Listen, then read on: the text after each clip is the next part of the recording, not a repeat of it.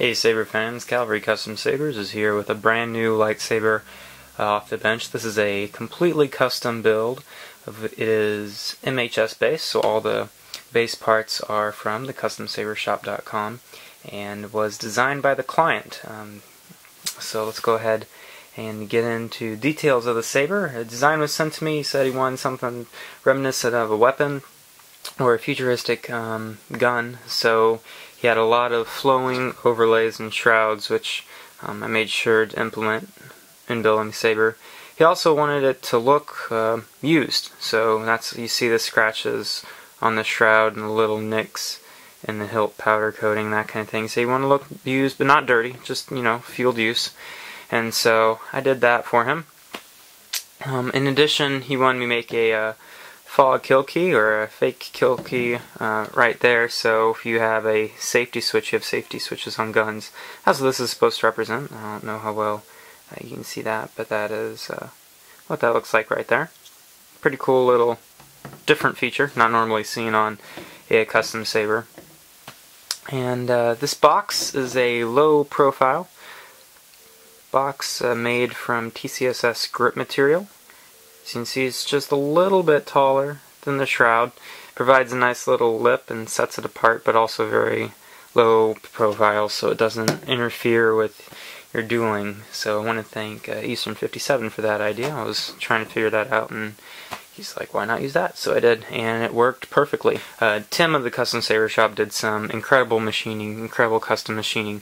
He did these vented grooves right here all the way around the axis of the saber, and he did the custom blade holder right here, so you can see these cutouts, they were done by him, and also these milled grooves he cut out for me and the client. So thank you very much, Tim, for getting those done. Excellent quality as always. So final thing regarding the hilt is the base is powder coated in a trans color called black chrome. Very, very nice color, sets it apart from the aluminum but doesn't give a full effect of actually having a black. So it's a nice little contrast but nothing overpowering. So with all that being said, the inside of the saber has Petit Crouton 2.0 and an 800 milliamp 14500 lithium ion pack. The LED is a LED engine 10 watt blue with two blues in series wired for 2000 amps, so they get each an amp apiece, so maxing out the Petit Crouton settings there.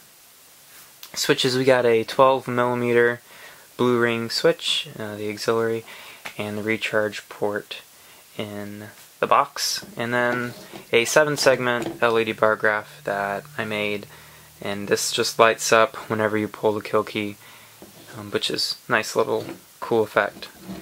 Something else interesting about the saber is this saber is set to not have any kind of flickering effect when the blade is idle. One of the really cool things about the Petit Crouton and other Plecker Labs boards is you have the ability to set settings exactly how you want them. In this case, the client doesn't like the flickering, and so I just turned it off and put the SD card back in, and it was good to go. So let's pull kill key. The Soundfont was made by Nightstorm. It's the Old Republic font called Tranquility. And let's go ahead and turn it on.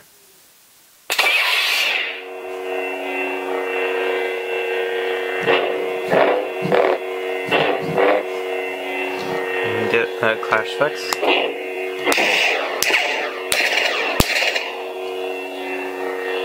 Get some blaster blocks for you.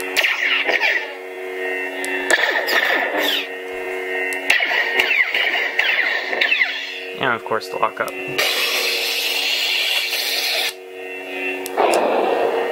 Nice force sound. Turn it back off.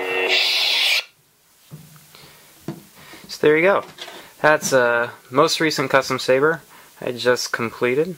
And if you have any questions, be sure to leave them in the comments box below. I want to thank you very much for watching this video, and until next time.